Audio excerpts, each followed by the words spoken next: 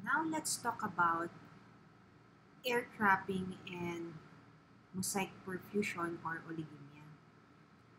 So this is a normal scan. Remember that each part of this lung that we get here is a summation of air, air density, as well as the blood flow within that area. Okay? So normally, this is going to be even.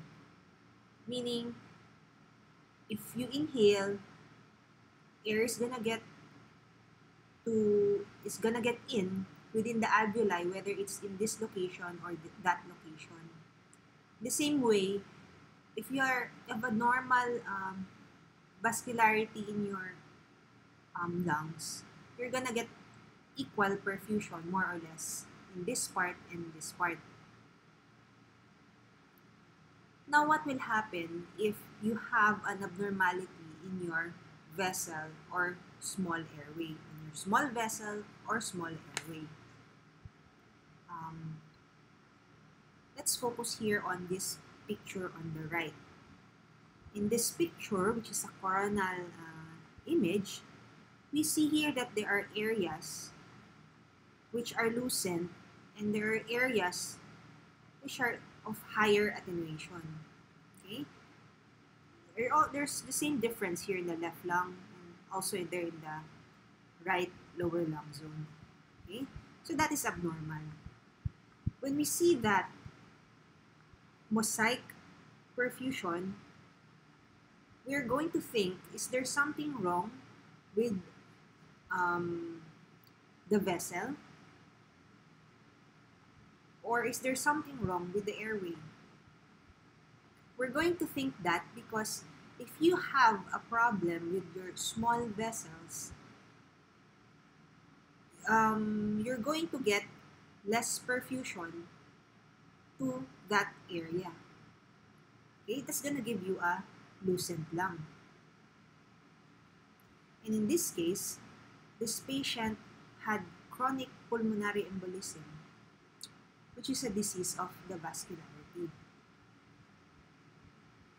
In this example below, the patient had vasculitis, also a problem with the small vessels.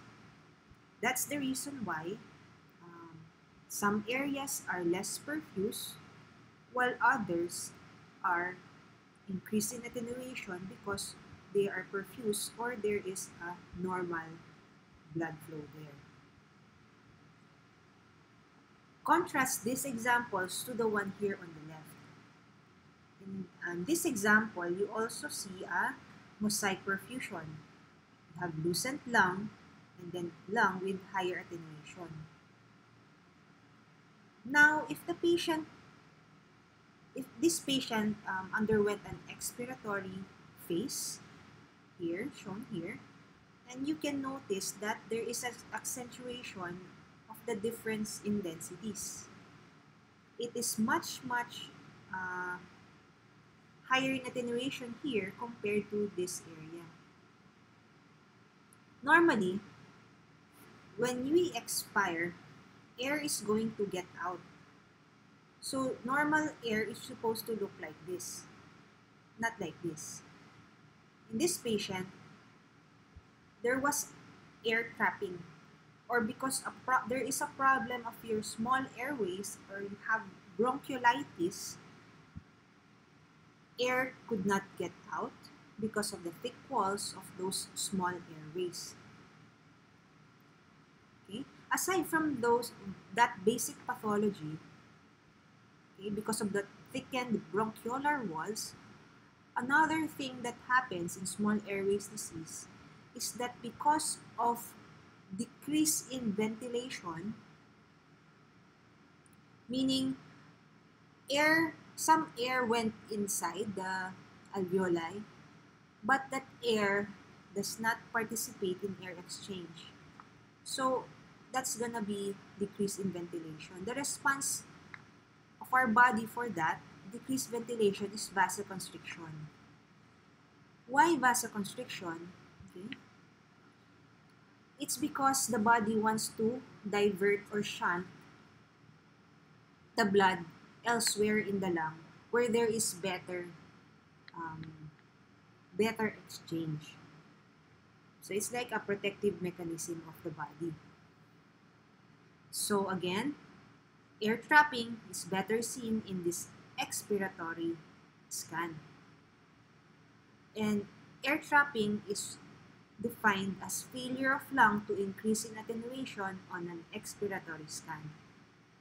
Now you might wonder, is this air trapping going to be seen if we take an expiratory phase in a patient with vasculitis or chronic pulmonary embolism? If we analyze it, if a patient with vasculitis would expire, is the air going to be eliminated or is the air going to come out? Yes, it is going to get out because the problem is in the vessels, not in the tiny airways. So again, in small vessel disease, you will not have air trapping. That's why when you have a mosaic perfusion or oligemia, you have to take expiratory scans because expiratory scans will make you differentiate if the cause of that mosaic attenuation is from air trapping, which would make you conclude that it's an small airways disease. But if there's no air trapping, you're going to consider other etiologies. Another utility of this expiratory scan is during investigation of interstitial lung disease. This is the 2011 criteria for diagnosing usual interstitial pneumonia. There's a more recent addition to this. But the point here is that UIP, in order to diagnose UIP, you must be able to say that there are no findings which would make you point out to other etiologies. For example, when you see diffuse mosaic attenuation or you can see evidence of air trapping, you're not gonna call that a UIP. Because air trapping is more characteristic of small airways disease. Okay? So again, expiratory scans will help you in diagnosing UIP by making you